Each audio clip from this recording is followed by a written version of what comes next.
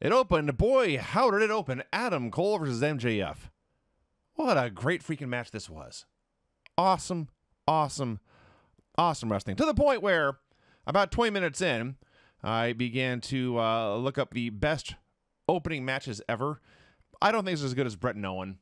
I don't think it was as good as Daniel Bryan and Triple H. Those are just Mania matches, but for an opening match on a free TV show, you will be very, very, very hard-pressed to find anything better than this. They did, as you no doubt know by now, do a half-hour draw. It was the fastest 30 minutes you'll have all year. Flew by. Just flew by. To the point where, when the bell rang for the time limit, everyone in the world was caught off guard. In fact, because they had done such a good job of making it clear this is the point Adam Cole was going to win, he caught MJF with a super kick, then finally hit the Panama Sunrise for the first time in the whole match, then hit the boom, and the people are going crazy, and the ref counts 1, and the ref counts 2, and the bell rings. And if you have not watched this yet, or even if you have actually, go back. There's a fan in a green shirt. He's basically right above the referee on the screen. When this bell rings before Adam Cole gets a 3 count, I believe it's the worst moment of this fan's entire life. He breaks. He just breaks and goes ballistic. He's very frustrated his man Adam Cole didn't get this win. That's the big picture. The details are you had MJF mocking HBK because, of course, he said Adam Cole is Shawn Michaels' favorite. And the best part is he mocked him only to eat a super kick and come up spitting blood, which is great. We had the little things like there's a submission exchange and counter wrestling in the second half after the break, and you just watch MJF. The reason he's like so great, because other guys who are even better technically skilled, but it's when he's in an ankle lock and he has a chance to transition to a crossface and gets a fiendish grin when he knows he's got this Adam Cole fucker now, and then Cole's reaching for the ropes and MJF reaches over and cranks it down with a huge bug-eyed stare. This is what makes MJF great. MJF keeps trying to cheat and fucking up. The ref gets bumped. Max is giddy, absolutely giddy. He tries to do the Eddie Guerrero trick, but the ref is too bumped. And now all he has done is give Adam Cole a weapon. And Adam Cole is no angel. He doesn't heavily hesitate. He just waffles MJF with a belt. And that set up a near fall, but the ref is counting too slow. Still down, still counting slow. So Max could kick out.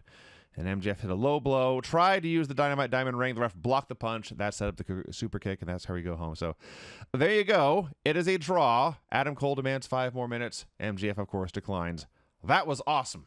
You didn't even mention the 2 scariest things in the entire fucking match. The tombstone on the apron? We had a tombstone on the apron, which looked like it killed him.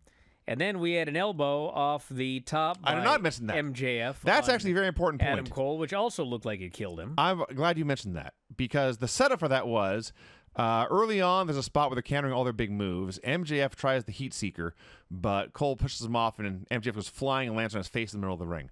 So 20 minutes later, MJF tries the Heat Seeker again. Cole tries the same counter to push him off again, but MJF has learned. He lands on his feet, hits a knee, and then hits the Heat Seeker for 2. And when that doesn't work, he knows it's time to get desperate. This is the time to take risks. And he puts Adam Cole on the table, hits a big, giant elbow off the top rope of the table, and tries to win by countout. It didn't quite work. But they set all that up brilliantly. Everything made total sense.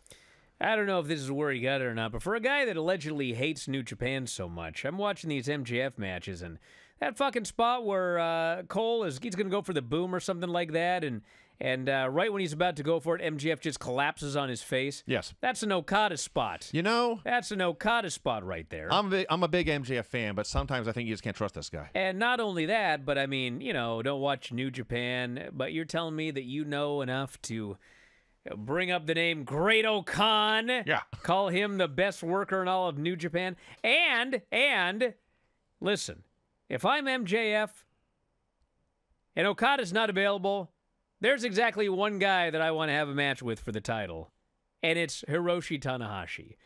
That match is totally up MJF's alley. Totally up his alley. And that just happens to be the match for Forbidden Door. So a lot of coincidences there. Match was great. 30 minutes just flew by. Adam Cole is a tremendous babyface. I mean, these fans were so into Adam Cole, and they hated MJF. And he did every heel trick in the book, because what is old is new again. And I didn't put the stopwatch on. I thought about it, but They usually don't fudge times or anything like that. Dave said this was 29:58. I think that's human error. I think this was exactly 30 minutes. But one damn way or the other, this was a perfectly timed finish. Yeah. And they pulled it off great. And Cole demanded the 5 more minutes afterwards. MJF left. Of course, later MJF gets challenged by Tanahashi. He says he ain't doing that match. They made it very clear he's only defended the title 3 times since he won it. And so I think that it's going to come to a head where Tony Khan demands that he probably give, I would guess it'll probably be that he has to give Adam Cole another title eliminator. I don't think he'll just sign the match because we've got months until either All Out or All In, whichever show they decide to do it on. And you got to have some storylines. But, yeah, this match was awesome, and there is more to come. A CM Punk hype video airs with new footage. I believe it's the first new stuff since the all-out fight. He says he still has scores to settle, still has things to do. He doesn't know what he'll do or say until he has a mic in his hand, but he's got a lot of things to get off his chest. Can't wait. It'll be newsworthy. Can't wait for tomorrow. You know what's going to be? It's going to be a relief. It'll be done. It is? Yeah, it'll be done. It'll be a relief for somebody like you. It ain't going to be a relief for me. I see. And it ain't going to be done. You kidding me? Yeah, maybe it won't be. But it would be nice if you just a wrestler on a show like everyone else and we can just move on with our lives. Renee interviews. Remember you said that when that ESPN interview comes out tomorrow. Well, then it won't be done, and I'll be wrong. See, I don't have a problem with anyone I'm wrong about things. And if I'm wrong about this, I'll say I'm wrong. But right now, until you mentioned this, until you got my what's the opposite of getting your hopes up? I've crushed your dreams again. Basically, yes. Well done. That's my gimmick. Renee interviews Sammy Guevara, who says he's going to be a dad. He is not the world champion. He still wants to be world champion. He comes out, and the fans are just booing this guy. And then Renee says, "Congratulations, you're going to be a father." And they cheer. And then she says, "It's going to be a baby girl." Actually, I think he announced that. He said that, yes. And that got a big pop. Then he goes, "I still want to win that AEW title." And they booed. It was weird. He was getting the what treatment, but I think it was like 4 or 5 very loud people. Well, then Darby comes out, congratulates Sammy on the baby, and he says, sounds like these fans are starting to love you again, which there was not a lot of evidence of that. But as soon as he said that, it kind of got a mixed reaction. But then everybody decided, fuck it, let's play along and start chanting Sammy's name. That's a good way to put it. That's exactly what happened. Yeah. And I guess, they've just, I don't know if they've forgiven him yet, but, I think maybe they're, sometimes you get mad about something, and, after a while you're still mad, but you don't even remember why. Sure. And I think that fans kind of are they were really mad that he proposed to his original fiancée, and then, they split and he went with Ty Mello. Because how it is with wrestling fans. Like, no one has more than one relationship in their life. Right. It's one and done for all of them.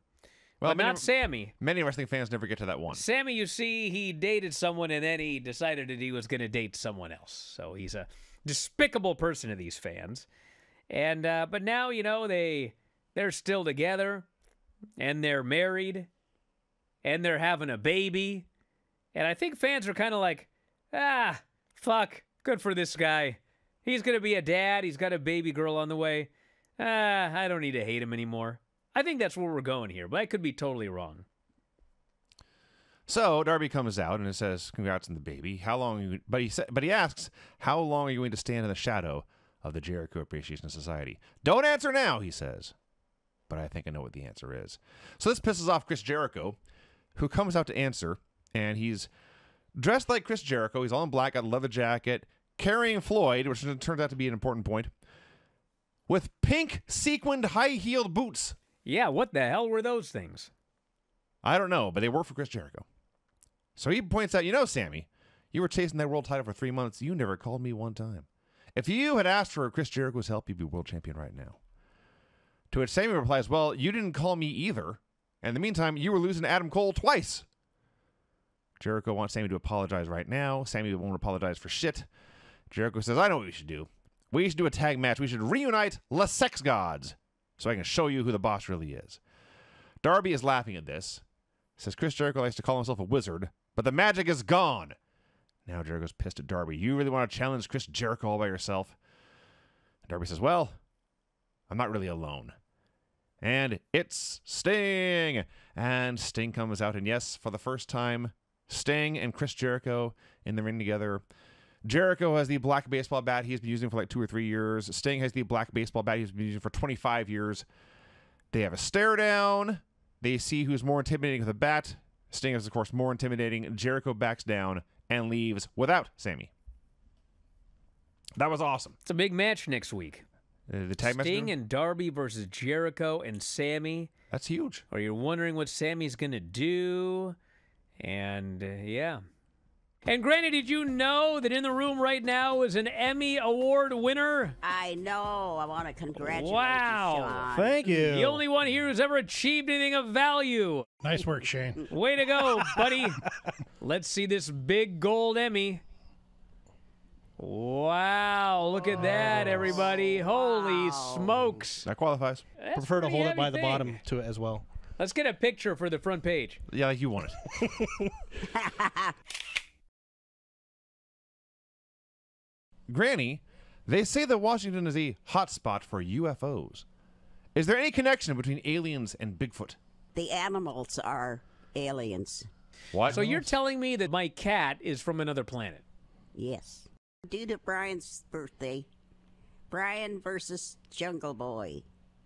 Jungle Boy looked a foot taller than Brian. He's not a foot taller than me. He just had the God. big poofy hair. He's maybe, what is that noise? This was with you and Vinny against Chris Drysack and Ideal Mexican. Mexican. Yeah. Yes. Brian pulled Chris's panties down in the back. Yeah, His panties.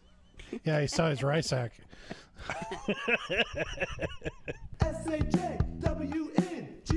S-A-J-W-N-G-A-R-R-E-T-T. S-A-J-W-N-G-A-R-R-E. His name is Sean Garrett.